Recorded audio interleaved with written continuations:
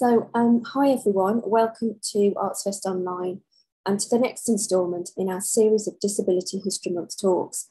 Tonight we will be joined by gallerist Jennifer Gilbert. Jennifer will be talking about how her Manchester gallery supports disabled and neurodivergent artists.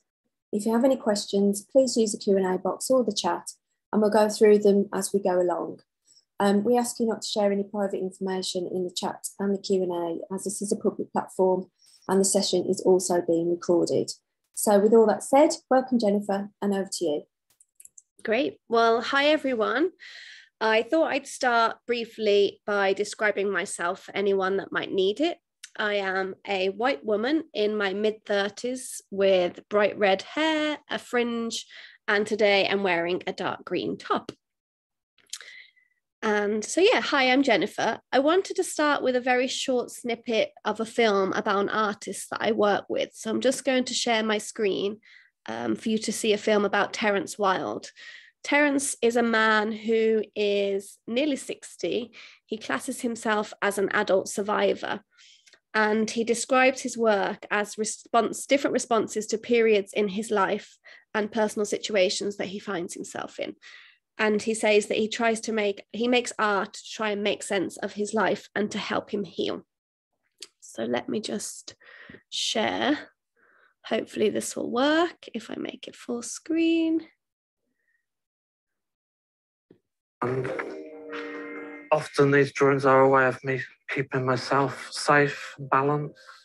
I was in hospital in the middle of my first year of my degree course because I basically didn't like myself, and I didn't like myself because I was gay. So I went into hospital to have ECT treatment to make me normal, and they wouldn't let me have it, thank God. And it's a picture about ache and heartache. So it's got sort of a merman, which was my identity, with no arms, so I can't really swim, and I'm not very good on ground, so that's probably how I felt about myself. So it says, give me ECT so I can be normal, so I can make myself go away. Luckily, I didn't get the ECT treatment, but I did get the embroidery outfit. I've been my own therapist, if you like, through my work. My black and white work is my private work, and my colour work is often the work that I used to make a living from. So from a perspective of an adult survivor, that provides the narrative to the majority of my black and white work. So although it might be a pin negative or a bit despondent in nature, it's actually full of hope because I've managed to use some of the bad stuff that's happened to me and I haven't given in. And actually my creativity is partly formed by a lot of the demons that I still have. I'd rather stay up late doing a drawing than drink half a bottle of vodka or ring Samaritans or go to A&E because I feel bad about myself. So it's just, it's like a proper healing tool, and I actually have embraced it in that way in my life, and probably 90% of my life is my art practice.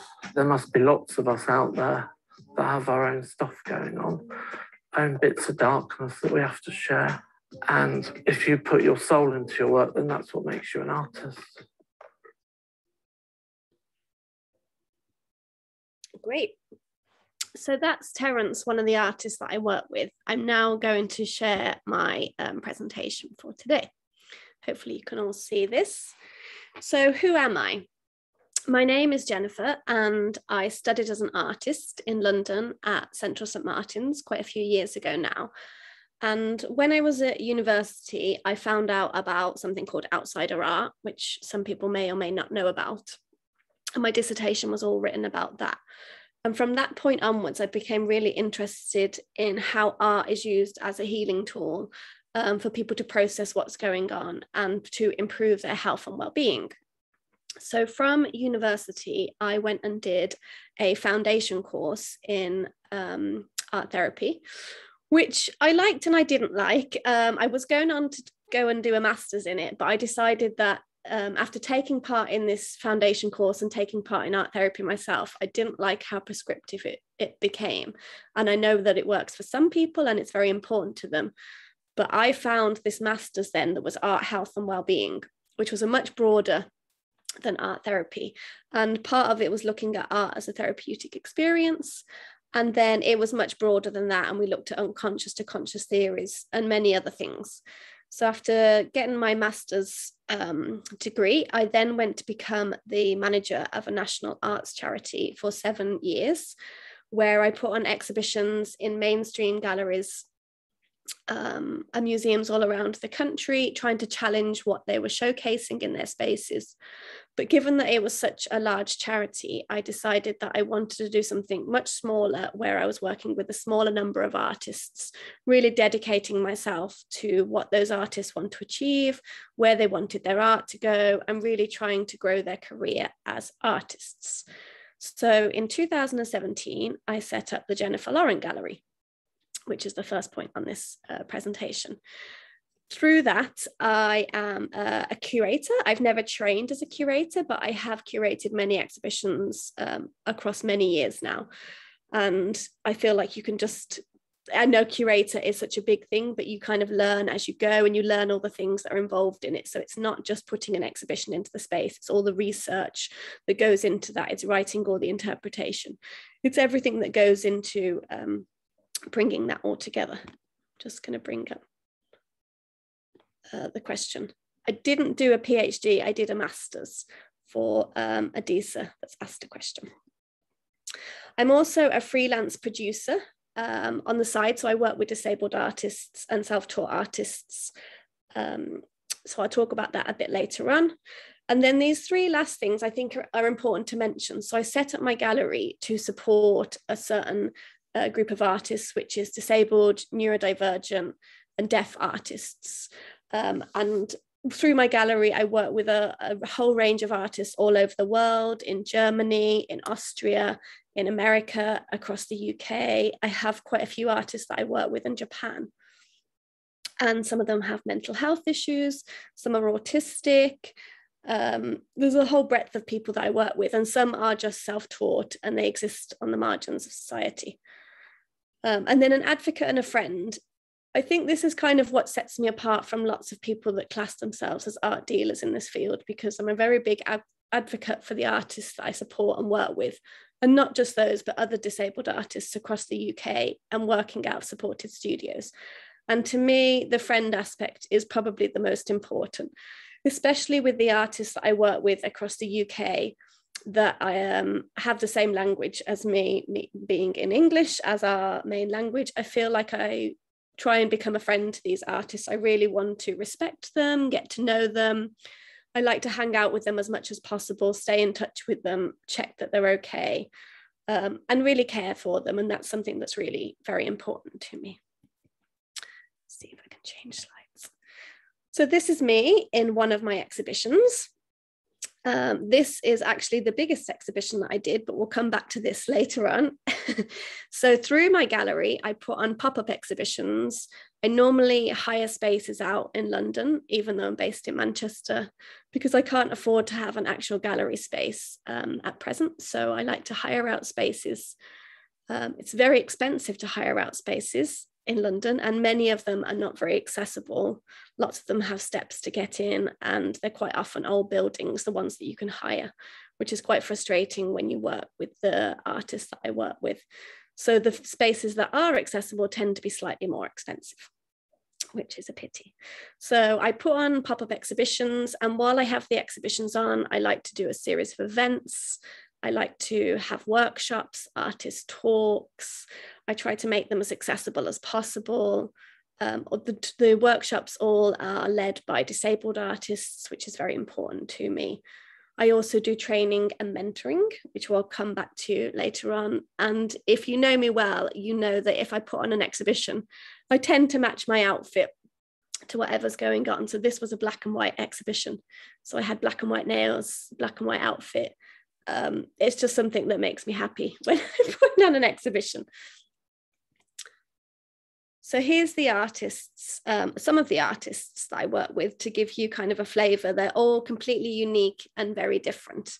I currently work with 28 artists on a one-to-one basis from all over the world. As I mentioned, there's quite a few from Japan. The first artist you can see here on the left is Terence Wilde, who you just watched the film about. Terence's black and white work is all to do with his mental health and all to do with being an adult survivor.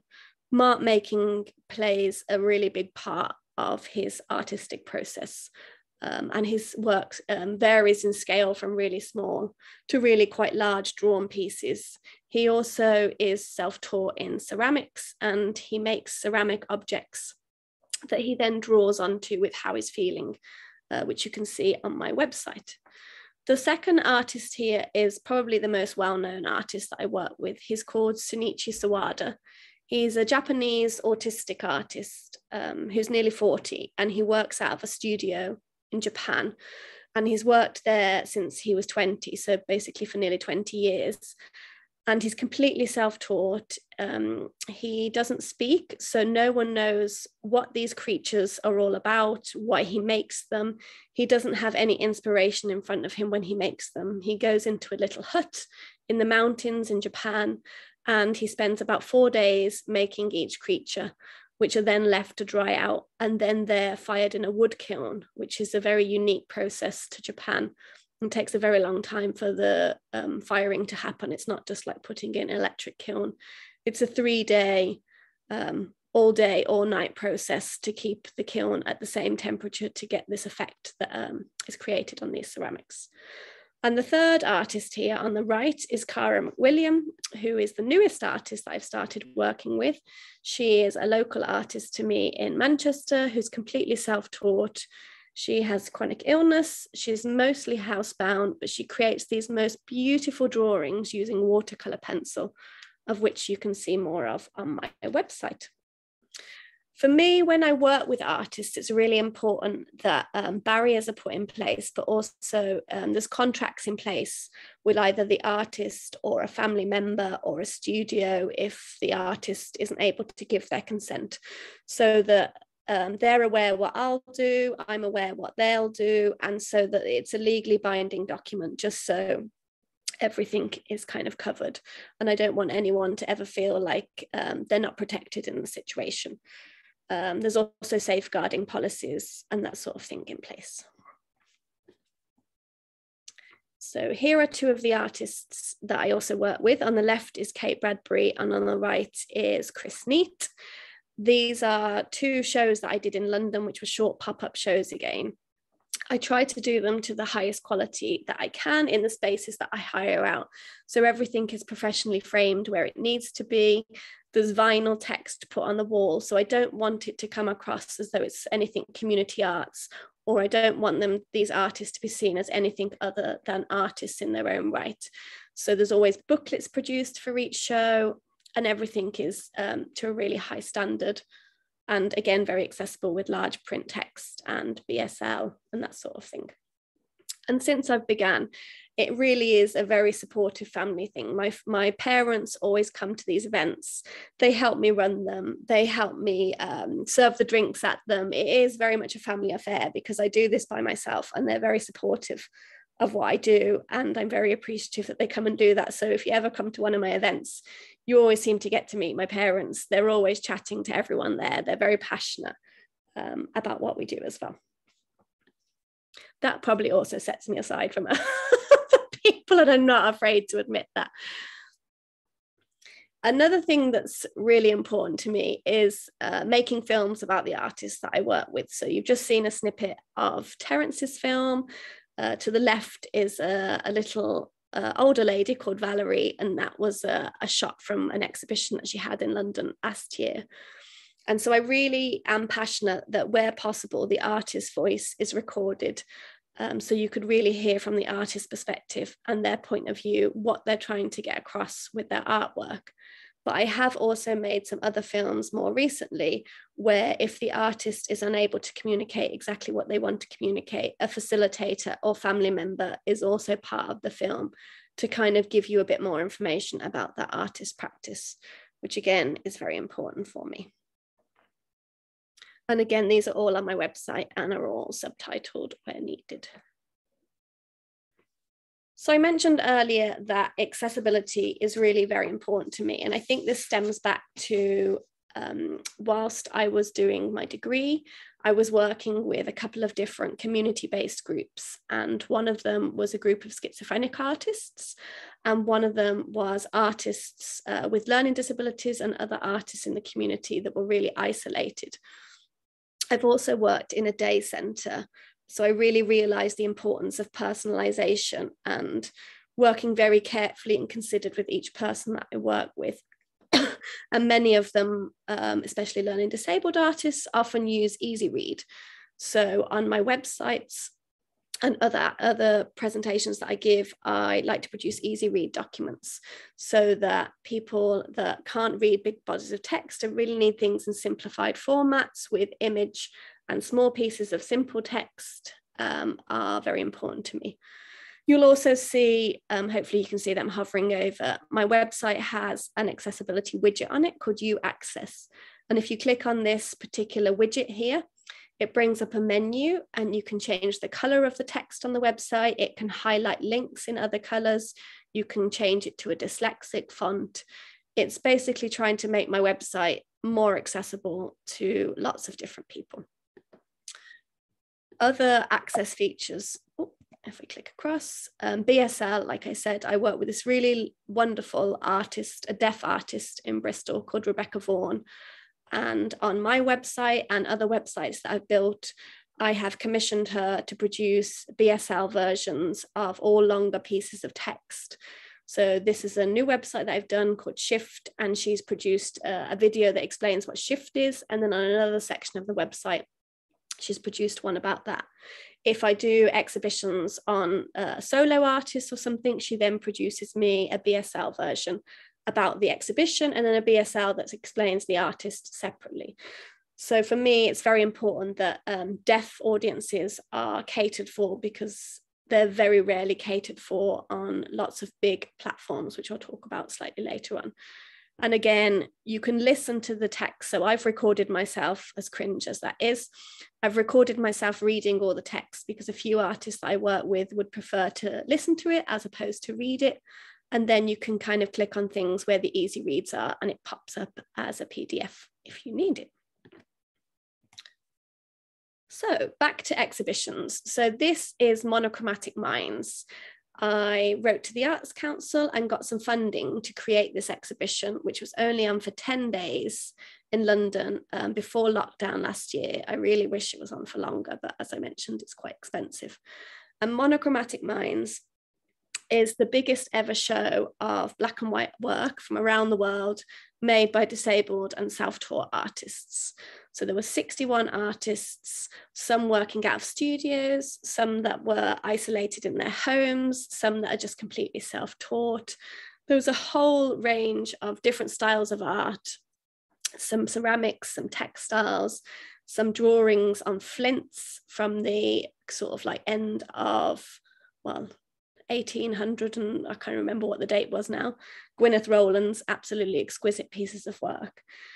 And so I put it all together. I framed it all really beautifully. I produced a really lovely book with some essays in it, and each page was dedicated to a different artist as well.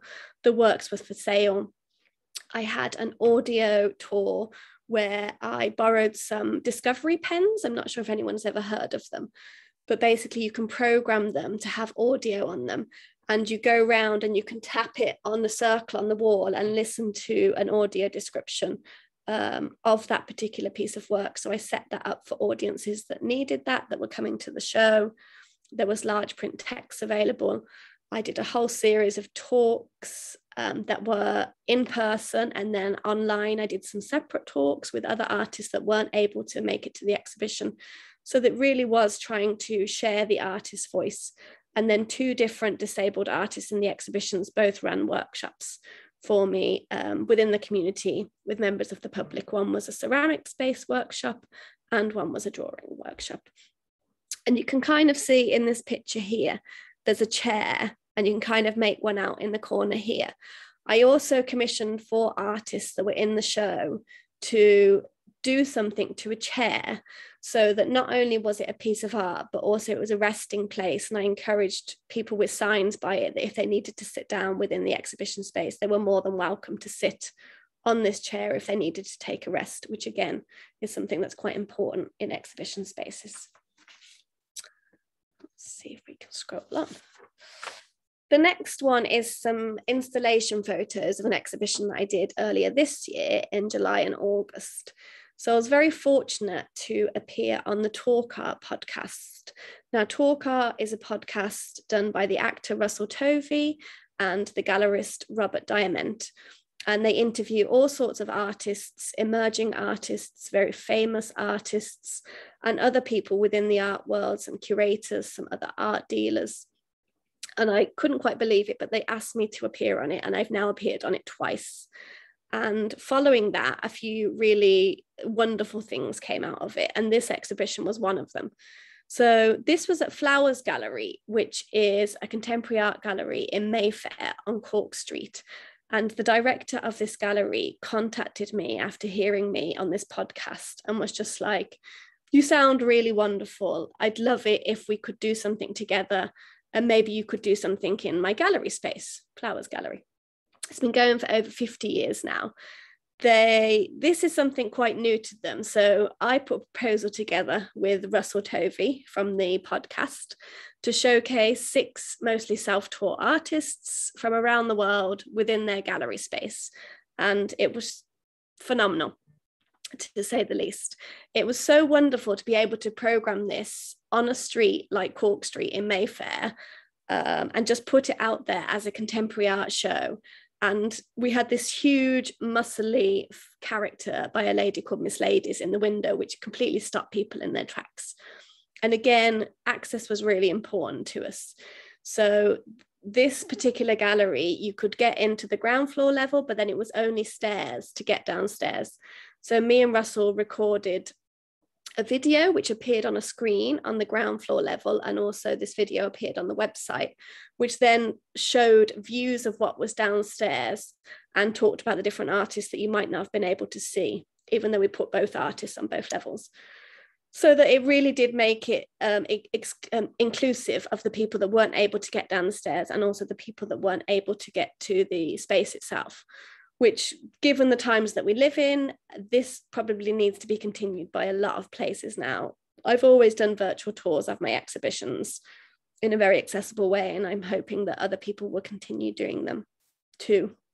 We also had a BSL tour and things like that. And it really did challenge some of their very traditional audiences that go to spaces like this to show, you know, they'd come in and they'd look at the artwork and they'd be like, wow, this is fantastic. And then it's only afterwards that we might have introduced, you know, this is Susan. She's an autistic 70-year-old woman that lives in New Zealand. So everything was looked at as art first and foremost, which for me is really very important. And so the feedback on this was really extraordinary. And to challenge the stereotypes that some people had was also very important for me. I also take part in art fairs. So I hang everything myself. I man them myself because I told you I work by myself. Occasionally a friend comes to help me if they're able to. But the one on the left is my booth at the Outsider Art Fair. The one on the right is a booth at Drawing Now, which is a contemporary drawing fair in Paris. So I'm trying to split myself across the two, but I don't ever say that I work with outsider artists. They are just artists to me, and I would never describe them in a way that they might feel was derogatory or anything like that to them. So I'm hopefully going to be going back to New York in February to do another art fair, but who knows with what's going on now.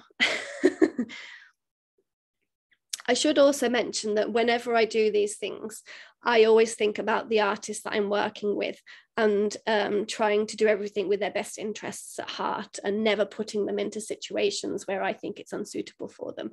So lots of the artists that I work with might appear in external shows, but I would have really thought about that opportunity and discussed it with the artist or their representative if they're unable to have a conversation with me.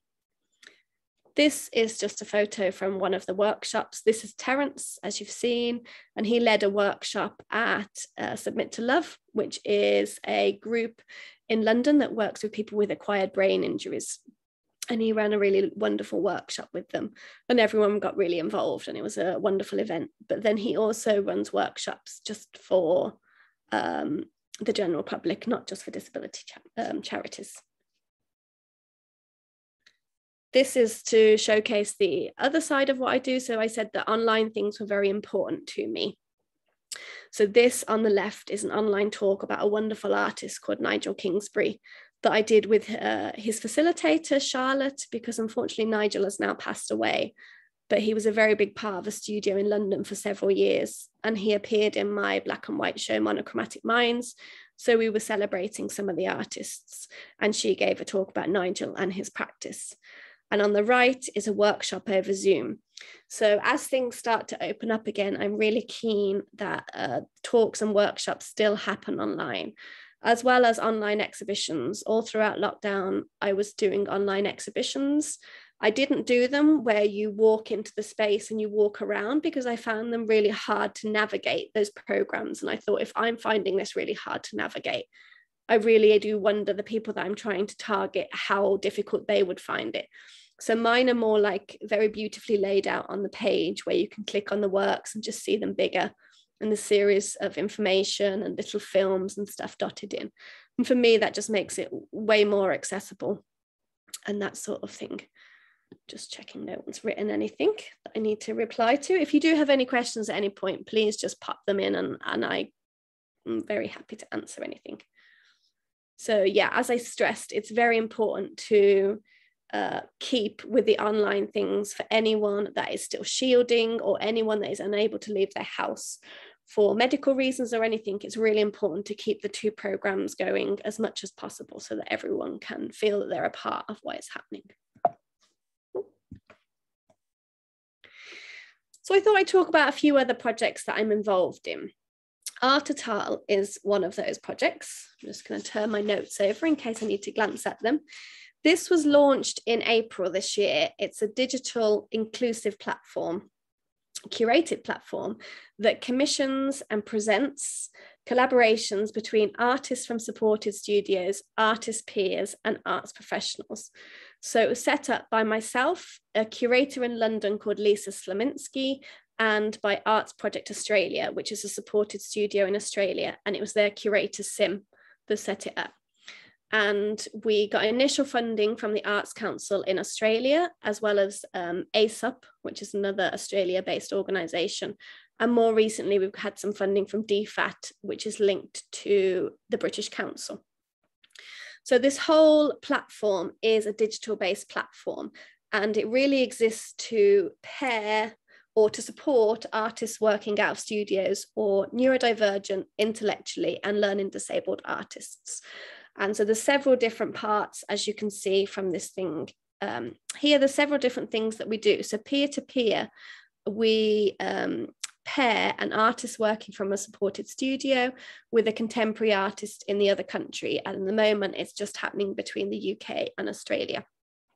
And we pay them a fee, and they work together for however long they want to work together. So normally it's about 6 to 8 weeks.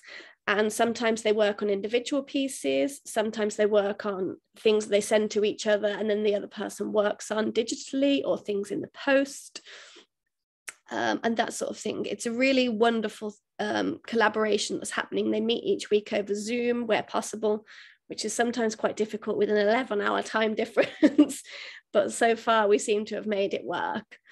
Another big thing that comes out of this is writing.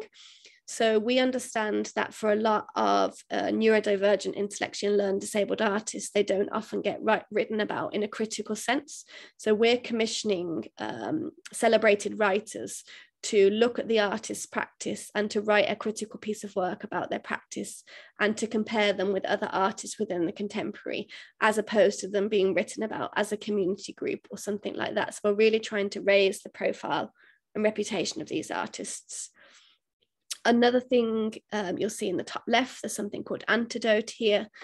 So we pair artists from supported studios with big collections of art. So the first one was an artist called Michael in Australia, working out of a studio, and we paired him with the Cranford collection, which is a huge collection in London of contemporary art.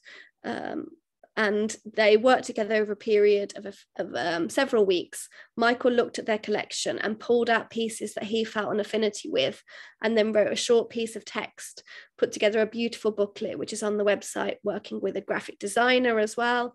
And then bringing together his ideas of that collection and why he brought together those pieces.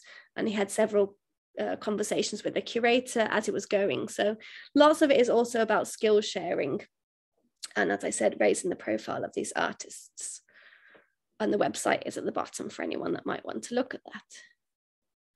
Something that only launched on Friday last week, which I'm super excited about. I got some funding again on the back of the podcast, which is probably just at the start of lockdown last year, from an organisation that really wanted to support me in something that I was very passionate about. And for a long time now, I've been passionate about learning disabled artists and how I feel that their work isn't being documented. Well, learning disabled and neurodivergent artists, how their work isn't being documented to the same standard as just disabled artists. So there's something called NDACA, which is the National Disability Arts Collection and Archive. And it mainly is an archive of disabled artists' work and the disability arts movement. And I believe there's only one learning disabled artists' work that features in that. So for me, there's so many artists working out of supported studios that are doing incredible work that is just starting to be recognised, but really needs the correct documentation and really needs its profile to be raised. So I got some funding to set up a project called Shift, which is about shifting attitudes, shifting conversations, everything that the word shift is all about. And so I've made films about 8 learning disabled artists in the UK, which you'll be able to see on the website. There's a subtitled version of the film and a BSL version of the film, which, as I mentioned earlier, is very important to me. There's also images of the artist's work, their biography. There's also a separate section called Conversations, where I've started to have conversations with some of these artists about how they see themselves and how they think other people see them, and also the reasons why they think curators don't program their work into mainstream gallery spaces. And something, Thompson, that's one of the artists, made a really important point on the conversation I had with him, that curators are too often looking at your academic background and aren't really looking enough at, just your art in general. And so he kind of makes the point, as you know, I do a lot of research for my art. I spend a lot of time looking into things, as do other artists. But just because I don't have the same CV and the same art credentials as everybody else, it means I'm automatically excluded from having my work in these spaces. So I feel like he's made a really important point there that I think needs to be followed up and challenged with lots of institutions. So do take a look at this website, hear what the artists have got to say.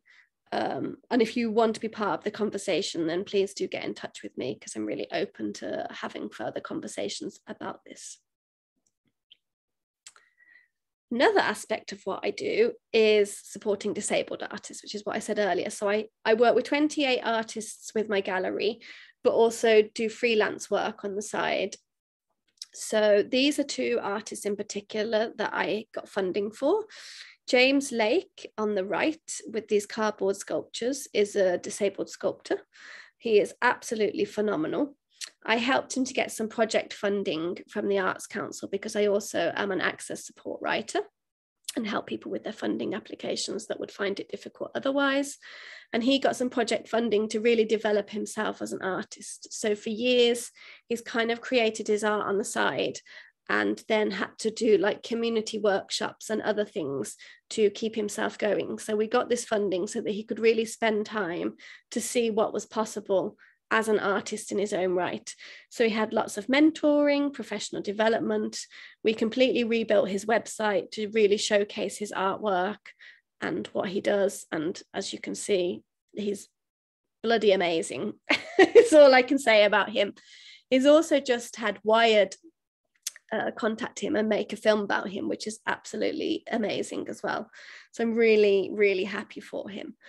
The artist on the left, George J. Harding, is a Bristol-based painter, a disabled painter who I got some Develop Your Creative Practice funding for from the Arts Council.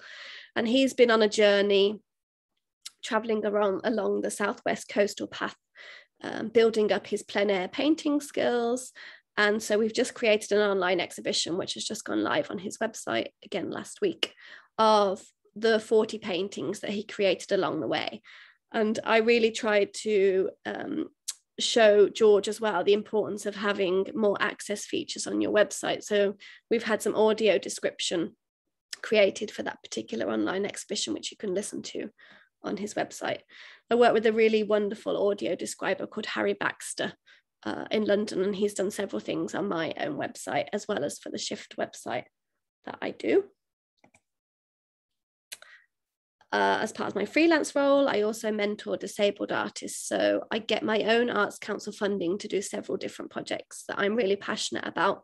So through that, 22 artists were mentored last year by other mentors that I paired them with, and I supported each artist and took notes for each artist. And that was really important. I'd like to get funding to continue that.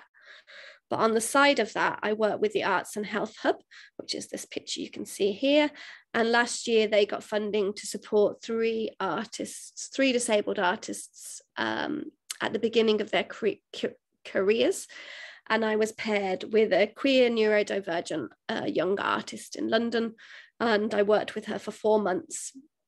On a weekly basis, we'd have conversations. We'd talk about how she wanted to move forward, things she wanted to do. We've also just submitted a funding application. And when the 4 months were up, I really didn't want to stop working with this particular individual because I'd built such a lovely rapport with them. And I don't feel like it's right just to drop people. So I still talk to them now on a monthly basis, catch up with them. They send me anything they want me to check. I send them opportunities if I ever see anything suitable to them. And so, as I said, we've just submitted a funding application that got selected for a Develop Your Creative Practice. So she's just starting on her journey of her funding and getting mentoring and building up her project, which is all to do with mental health and raising awareness and ADHD. I'm just looking at something that's gone into the thing. How you think the main gallery is represented. Okay, we'll come to that in a minute. The thing on the right is Arts Emergency. I'm not sure if anyone's heard of this. It's kind of quite national now, and they support young people who are facing difficulties within the arts. And through that, I've been paired for a year with a young artist with ME, who is simply wonderful. She had to drop out of school because of her ME, and so has no qualifications. So she really wants to become an artist and start to develop that side of things. So every month we meet up and talk about different things, and actually she's never had a CV. So we've been building a CV together. We've been talking to other artists, learning new arts-based skills, looking at their website and how to develop it and how to really profile their artwork more through it. So again, that's something that's really important to me.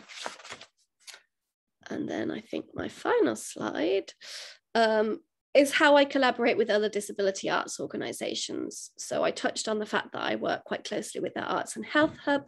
I also work quite closely with lots of the supported studios all over the UK because I've been working with them ever since I used to manage the National Arts Charity. So some of them I've known for over 10 years now.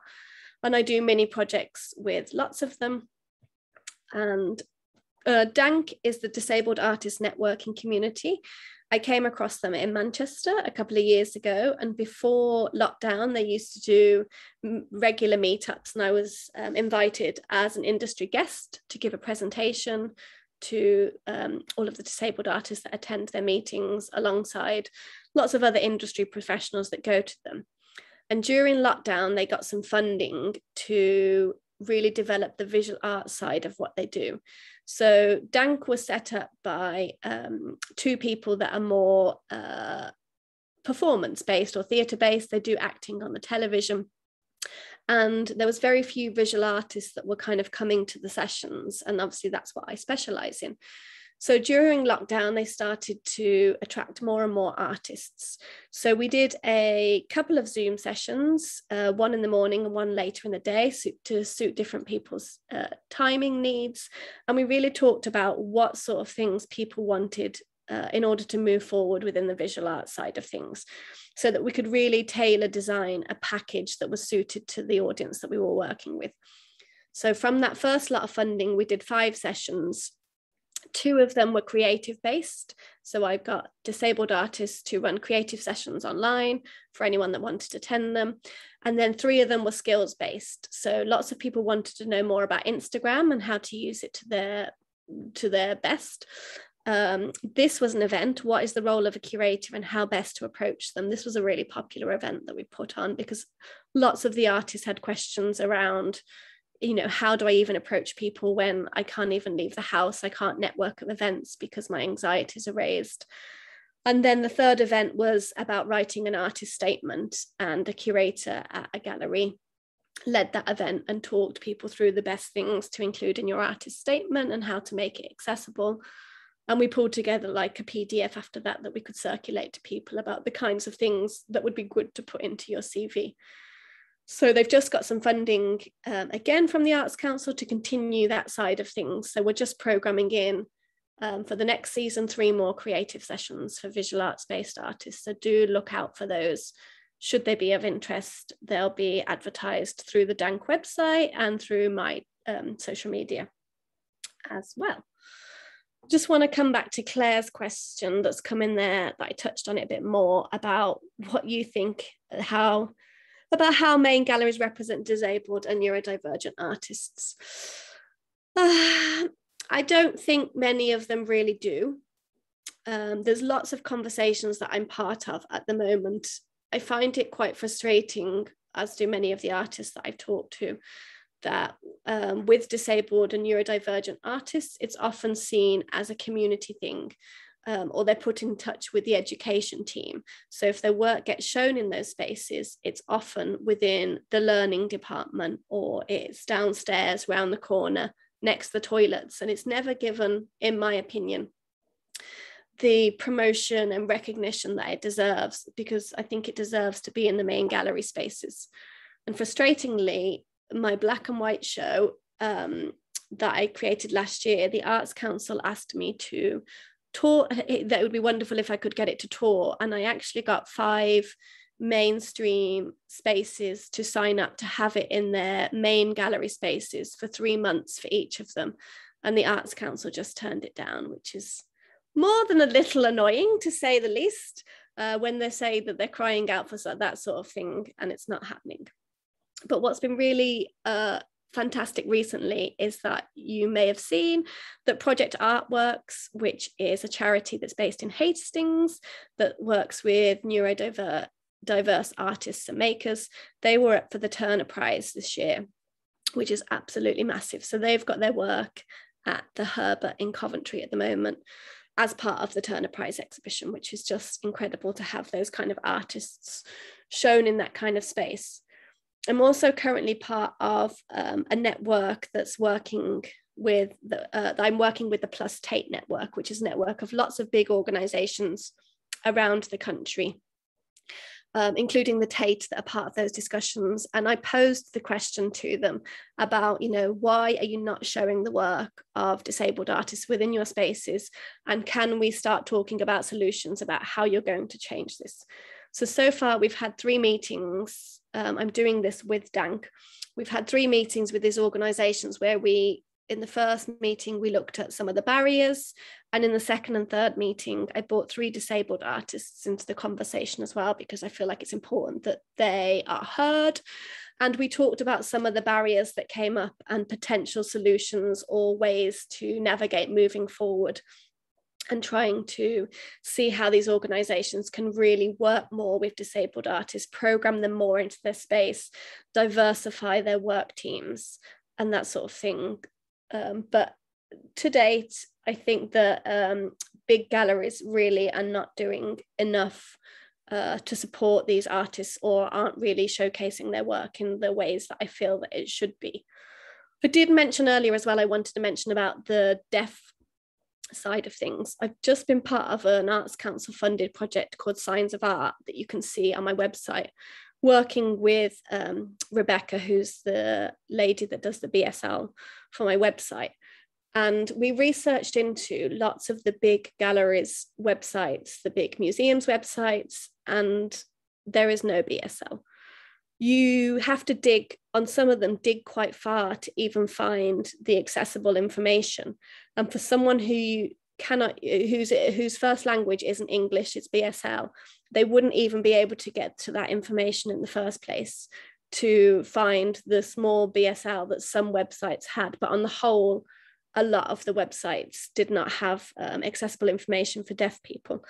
And when we were then researching with deaf audiences, you know, how often do you go to exhibitions and that sort of thing? Many of them said that they very rarely went because they couldn't find out the information that they needed to find out about, you know, who the artist actually was, the opening hours, you know, very basic information, or just a bit of information to entice them to see that show. And they said that if they couldn't find that information in the first place, they didn't really want to go and see it because they knew that they weren't going to be catered for when they got to that space, which I found incredibly sad and really eye-opening, which is why, to me, I try and do as much BSL as I can across all of the projects that I work with, because I'm really trying to make it more accessible to all audiences so that they feel that they're welcome to my website and to any events that I put on.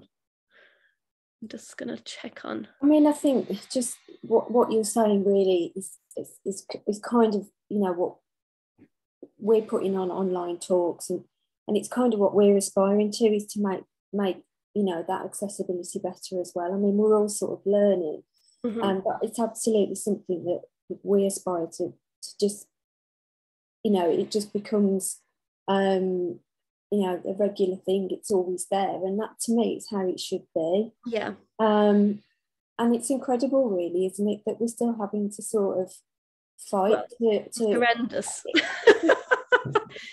It's crazy. And you seem like what you're doing is absolutely amazing, and that you're doing it on your own is doubly amazing. I just don't know how you seem to be doing it all on your own. I do, except for my parents pouring drinks at my openings. Yeah. But have you come across any other galleries or anybody that's doing sort of a similar thing to you? You know, striving towards the same sort of... I mean, lots of the studios that I work with are all striving for the same thing, and they'd love for their artists to be recognised. There's one of my friends runs a really wonderful organisation in America called Summertime Gallery, and they were set up to make the art world more inclusive to neurodivergent people. And so they rent a small space out in Williamsburg, and they've had residencies in that space from neurodivergent artists, and then they put on some sort of exhibition or something that at the end that the artist wants. They run weekly sessions online where neurodivergent artists can drop in and be part of sessions together and feel less isolated. They have meetups where the artists can go around different galleries together and talk about art together. They have a really wonderful program that they run. They're in America. But it's very difficult. It's very difficult to navigate this art world. There's very few people that are really dedicated to it. There's lots of amazing disability arts organizations in this country, like Disability Arts Online, are doing incredible things, commissioning lots of disabled artists to do different projects and celebrating their work through their website. There's Dash, which is run by a guy called Mike. He's done so much mentoring throughout lockdown with artists that were really isolated and wondering what the hell they were doing. And he did so much mentoring, just him by himself half the time, mentoring so many incredible artists. We're very few and far between, I find, but the ones that do it, I think, are doing it absolutely exceptionally. It's trying to challenge people. So when you're working with like these big museums and galleries, the first thing they say that's a barrier for them is funding and the costs of things.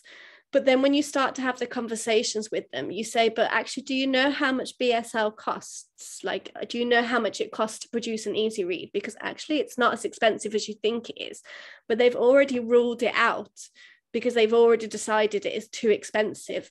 And I kind of say, if I can do it and I work by myself with very minimal funds, I mean, I went on an easy read training course myself, and now I produce my own easy reads, which lots of organizations could do. They could send people on training courses to produce them.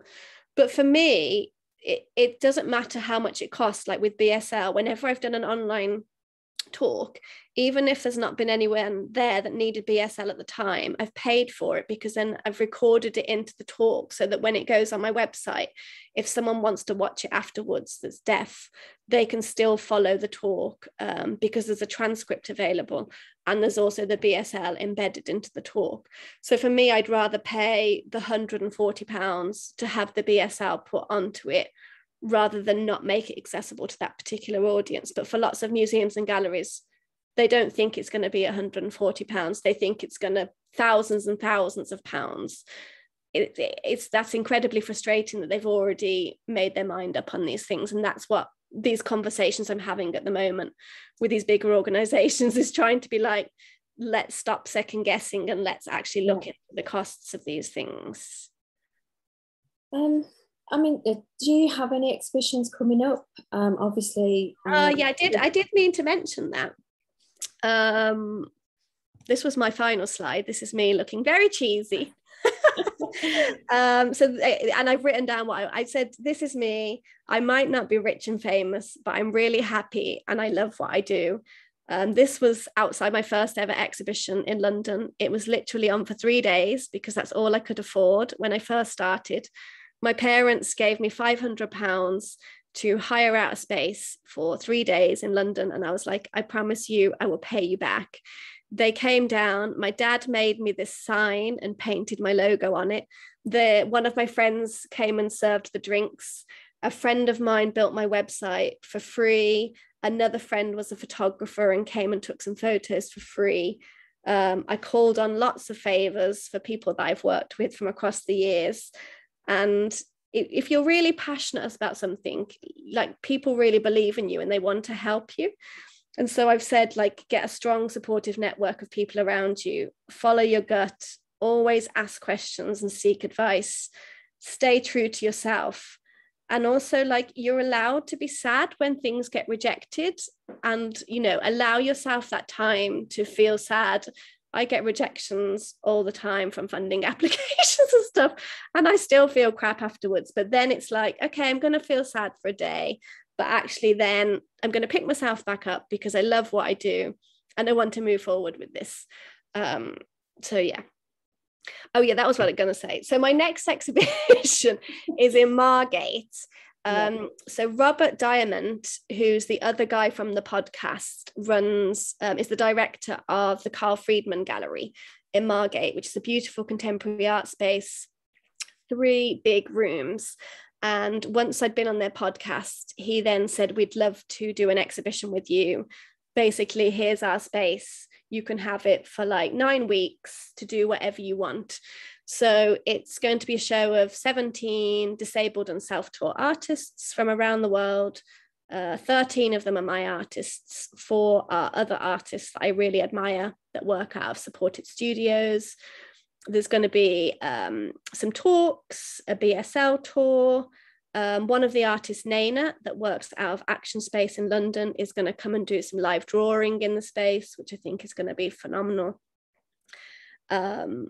So yeah, that's my next exhibition. It will open on the 29th of January until the 3rd of April in Margate. So if anyone is able to travel, please do. But if you're not able to travel, there is going to be a tour that's filmed that will go onto my website for anyone that can't get there. Because I understand that some of the artists around the world will obviously not travel to Margate, but I want them to be able to see it and stuff. So yeah. Fantastic. I'm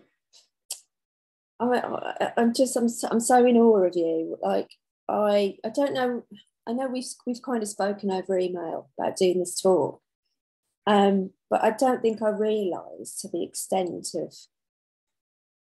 I mean, you can absolutely tell how much you love doing what you're doing. That really, really does come across, and it's just incredible. Yeah, I'm very passionate about it. Yeah. yeah, I'm kind of lost for words really, because you've really sort of blown me away. Oh. And I think I'm one of those people that sometimes I feel like I get a bit too involved, like especially with some of the artists in this country. I'm so fond of the artists that I work with, and I'm so passionate about their work. And yeah, they kind of sometimes say things, and it brings you, like, it reminds me why I do things. So I wrote down something that Terence said in a talk recently. It might make me cry when I say it, actually. He said, I'd rather have Jennifer than win the lottery, because I've already won the lottery having her in my life. She's been instrumental in my life and building my confidence back up, and I can't thank her enough. And then you hear things like that and you think, that's why I do what I do. I'm not doing it to make loads of money. I'm doing it because I'm really passionate about these artists. I'm passionate that they start to get recognized, that the art world changes, that they start to get programmed into, you know, big spaces, that these spaces work with the access needs of the artists that we work with, and really, you know, listen to their needs, listen to how things need to be. If like quiet spaces need to be created, they need to create them. It needs to be a suitable space for these people to be able to attend, but there also needs to be this online element, so that those people that cannot make it still feel that they are a part of what it is. And I feel like there's such a long way to go still, and I'm really prepared and driven to kind of see this through and really challenge people. And yeah, very passionate.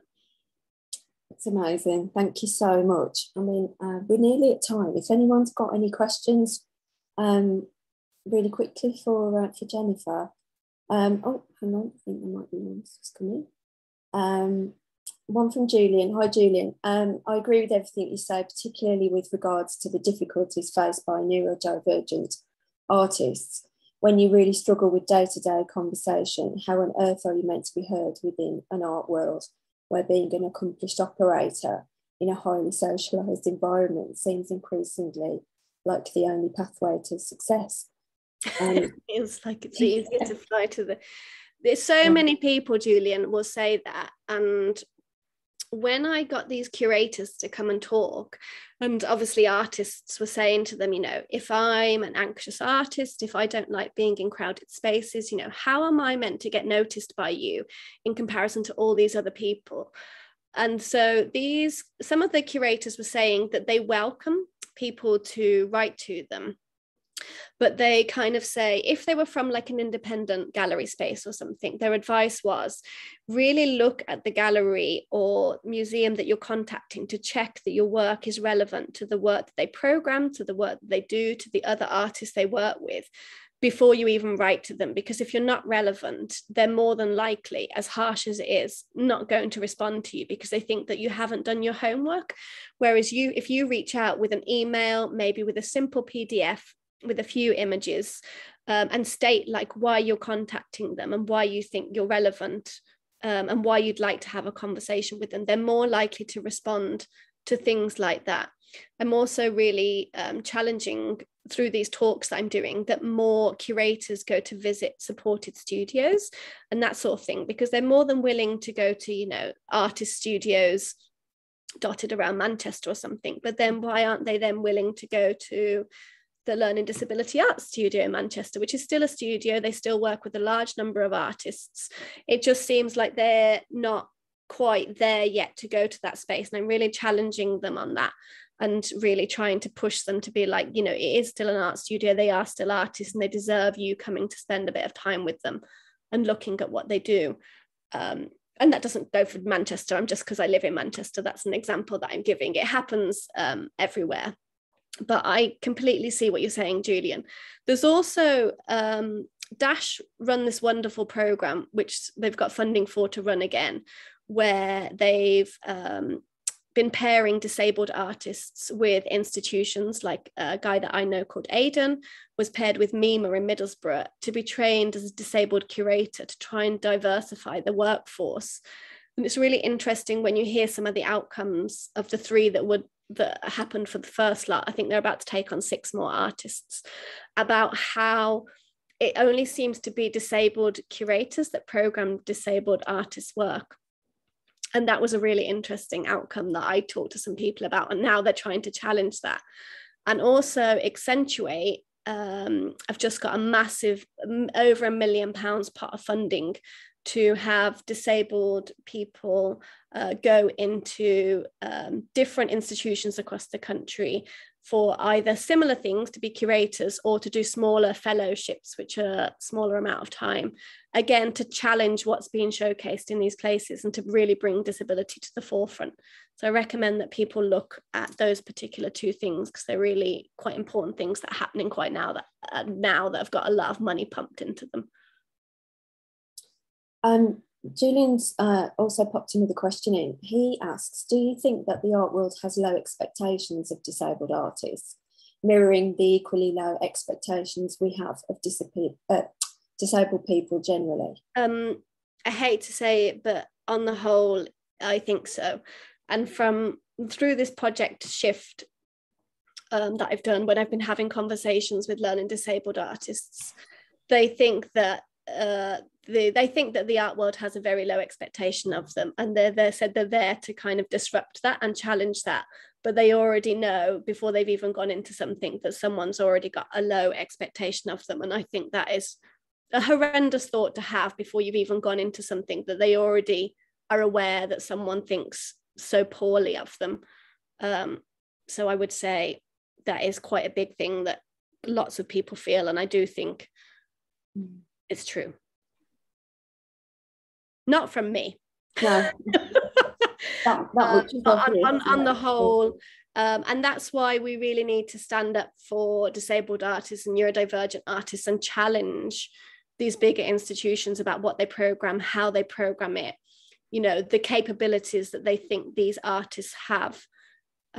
Because again, stereotypes are still huge in this country, and for disabled artists, I think if you go to the other talks that are programmed, I'm sure Tony and Tanya will say similar things about how disabled artists are still seen in this day and age, and how difficult it is to challenge people, but how we must continue. Yeah, absolutely. Is there anything else you want to add before we go, Jennifer? I mean, I think that's not really. I hope some really good advice there. I think you know, I hope everyone's enjoyed that. Listening to what I do look at my website, my social media. You'll find way more out about what I do, but that kind of gives a snapshot. But like I said, I'm very passionate about what I do and the artists that I work with, and I really want to see change, and it needs to happen now. It does, absolutely. Please don't stop doing what you're doing, is all I can. I won't. I'm young. Yes. Oh, there's a few thank yous come in there. Thanks very much, and thanks everyone for joining us. Jennifer, as I say, I'll repeat again, you've just been wonderful. I think lots of galleries can learn so much from the way you operate and your ethos and your passion. I think that can't be learned. Obviously, that's ingrained in what you do. I hope you all enjoyed that at home. Just to clarify, because someone's just asked, my last name is Gilbert, but my middle name is Lauren. So it's Jennifer Lauren, because I thought it sounded nicer than Jennifer Gilbert for my website. So that's where the Lauren comes into it. It's my middle name. Okay, great. Just before we go, our next ArtsFest Online event is a collaboration with the Black Country Studies Centre at the Black Country Living Museum, and that is tomorrow, Tuesday the 7th of December at 7 p.m, with historian and researcher Simon Briarcliff and Professor of Labour and Social History Keith Gilbert, and they will be discussing the working class history of the Black Country. You can book for free through the Black Country Living Museum website. Hope to see you there. Thanks for watching. Thanks, Jennifer. I'm from Birmingham, so I like the Black Country Museum. Oh, many a time when I was young spent at the Black Country Living Museum. Oh, fantastic. You've totally lost your accent. I don't know. I think it creeps back in there sometimes. Well, yeah, I didn't detect it, I must admit. Good. All right. Thanks very much. Thanks, everyone. Bye. Bye.